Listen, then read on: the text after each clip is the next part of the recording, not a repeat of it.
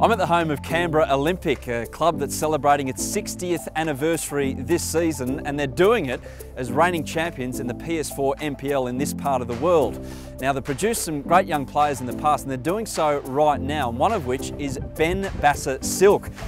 He's a great footballer on the big field, and on the small courts of futsal, he's equally adept. He's so good on the ball. Let's find out why Ben is one to watch.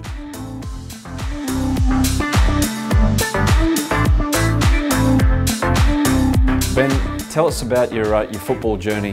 What have you done to this point? Probably 5 years old. I started off at my junior club, Madura, and then I've been at Olympic ever since. Now I'm 19, playing first grade. Canberra Olympic, tell us about this club. Canberra Olympic is one of the oldest clubs in Canberra. We've got quite a few teams. We've won the Premier League last year, the grand final.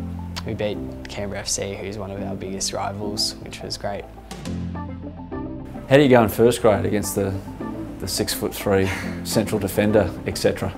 It's a big challenge for me, especially because I'm not a very big person. I like to try and stay away from the physical side, try and release the ball before I get to the big physical challenges. Do us a solid here, George.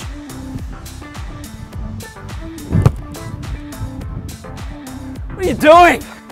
Tell us about yourself as a player then. You like to play up front, on a wing, sidelines your friends so you can... Yeah, well, I like to play out wide. I can play in midfield as well, which is one of my favourite areas because I like to hit long balls, like switches across the field, but I can also play as a winger because when I play a lot of futsal, that's where I play. I sit out wide and try and use the sideline and beat my player one-on-one, get around the outside. Big football, if you want to call it that, 11-a-side to futsal, which is so quick and skillful.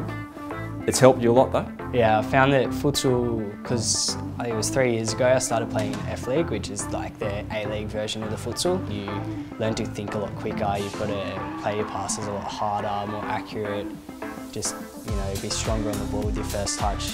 Ben's technically gifted. His background in futsal really lends itself to the way he plays outdoor, and the way we play as a club sort of lends itself to the way he plays. So he's not an overly strong or physical player, but that's backed up with the way he plays and releases the ball and gets himself out of trouble. A guy like Tom Rogic, he's made the pretty handy transition. Is someone like him someone you look up to? Definitely. He's definitely a similar player to the way I play. He's quite tall and lanky, I guess, and he's got good feet. Seeing how he's gone from playing here in Canberra at like Tuggeranong United and then going up to the A-League and then almost straight away making a big move to Celtic, it's very inspiring.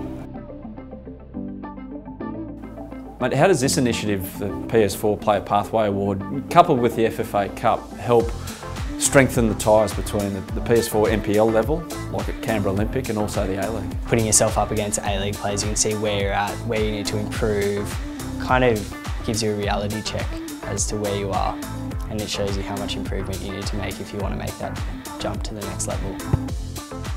Oh! So if I scored this, I win.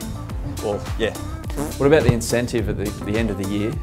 PS4 putting on this Player Pathway Award in Sydney, so the top 24 from around the country, 3 from here, Capital Football, get selected to go up there and maybe end up with a Sydney FC Youth League contract. Is that an incentive for you to get things right this season? The chance to make the jump to the next level. And so, I mean, if you work hard and you can make that chance reality, then it's perfect. You reckon you're ready for something like that? I don't know. I guess I'll find out. Need all the help I can get. Oh, far out. Well done.